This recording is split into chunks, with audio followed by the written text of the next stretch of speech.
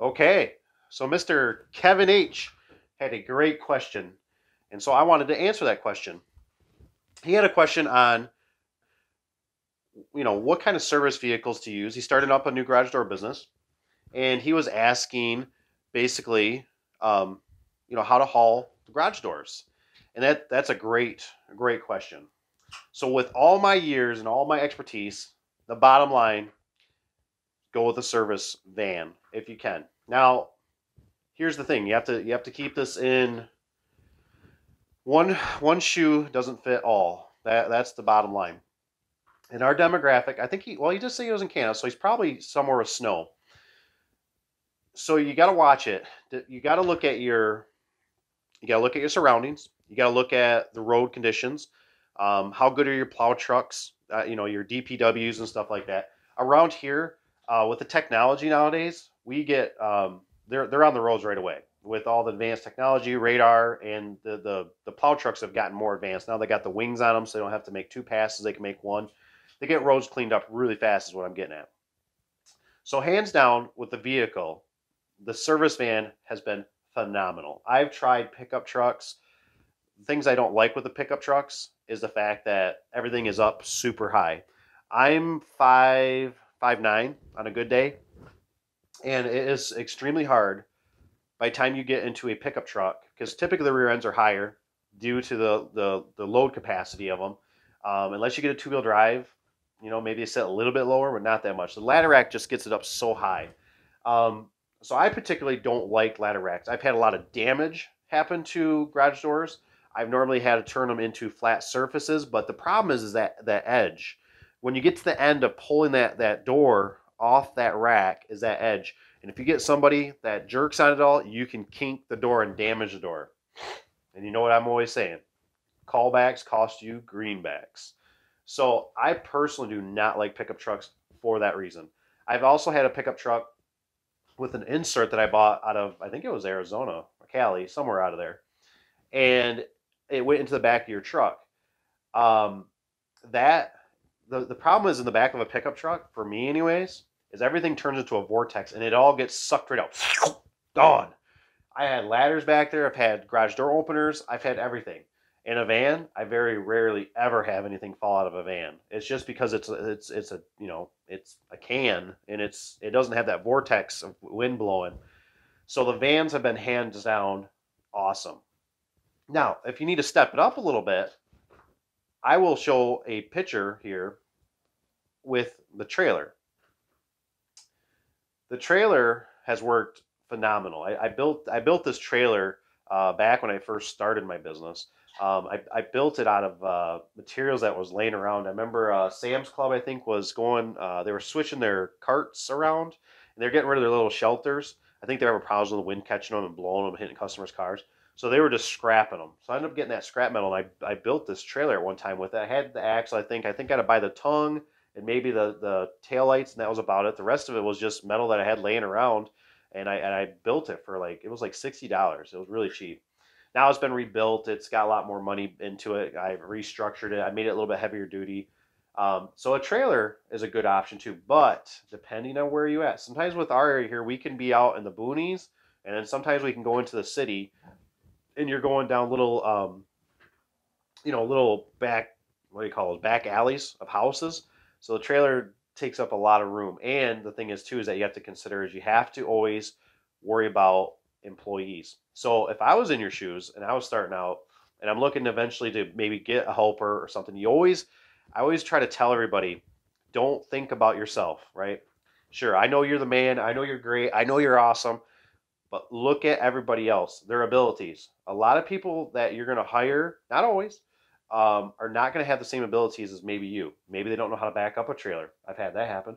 I've had some guys not know how to drive a stick shift manual vehicle. That's been a problem.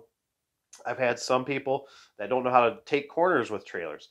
Um, there's all these variables, and then the problem is like with a pickup truck, if they don't strap that load down, and they just start cooking down the highway 70, 80 miles an hour, there goes that section. Big liability. Like I said, the vans have been proven to me. They work awesome. I like the fact that when I'm done with a job, depending on whatever's going on, sometimes you got to use the bathroom when you get to the end of a job and you don't want to go out to customers. You know what I'm saying? Sometimes you got to go. I've had it before where it's the end of the day. I've had phone calls that have upset me. I've had bathroom incidents. I've had it just the end of the day. I've already done 2 jobs. I'm sweating. I'm hot. I'm miserable. I want to get the heck out of here. I've had it before. They got company coming over, for the customer. I've had it where I've wanted to go on vacation. I've done it all. And the van has always been great because you pick up the garbage, you shove it in there, and you can take care of it later. That's what I love about it. The pickup trucks, not so much. You normally have to strap it. You have to put some angle on it. You have to put your ladders on it, which now the ladders are at jeopardy. That if that load goes, there goes your ladder. I literally had a ladder one time blow out of the back of a pickup truck going down the highway, and a car demolished it. Or it might have been a semi. I don't remember. The guy looked in his rearview mirror that was with me, and he says, "Don't turn around." And I couldn't turn around because now on our highways they barricade it so you can't.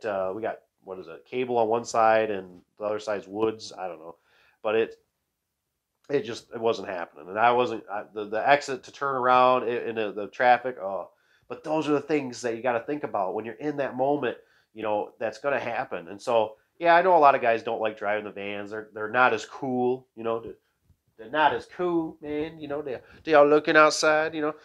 And like I said, the pickup trucks, maybe if you're in a like a warm climate most of the time, not so bad. I mean, I still don't like them because of the fact that stuff blows out. I don't like my stuff that I can just chuck in the back. I can shut the doors, and it's good. It's safe. It's secure. It's out of the elements. I've had it where you have to load up in the middle. You're so busy that you load up that night, and maybe you leave the vehicle sit outside. Well, the back doors and stuff like that, sure, it ain't great for them to get wet, but normally I've never had a problem where it hurts them.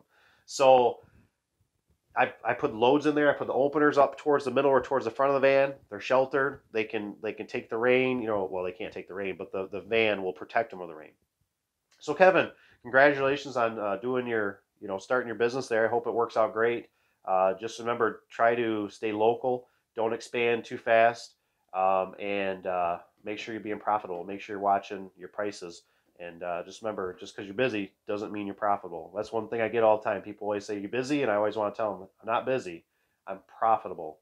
You can be busy. You can sit there and do donuts. You can spin your wheels. But if you aren't collecting the money and being smart with it and being just responsible, you'll just burn yourself out, and you'll just turn into like, "I'm done." You'll just say, "I'm done." So anyways, I hope that's helpful on the truck, a van, to a trailer. Enclosed trailers are nice too for certain jobs, but most time if you get bigger jobs, which you're probably not if you're starting out, you're going to be doing resis.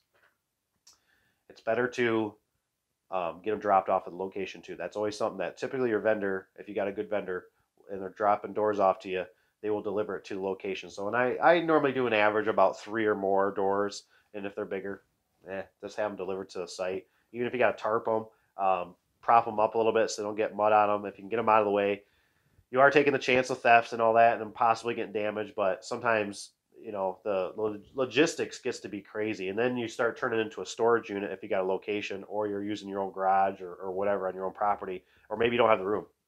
So, anyways, I hope that's somewhat helpful. Kevin, thanks for the question. If you guys have any other ones, definitely don't be afraid. Hit me up at my email, davedubson@gmail.com, or you can always leave if you leave a comment, I might not always see it, but I do try to go through most of them. So, anyways, hope you guys are doing good. Like, share, subscribe, hit that bell notification, all that good stuff. Talk to you later, guys. See ya.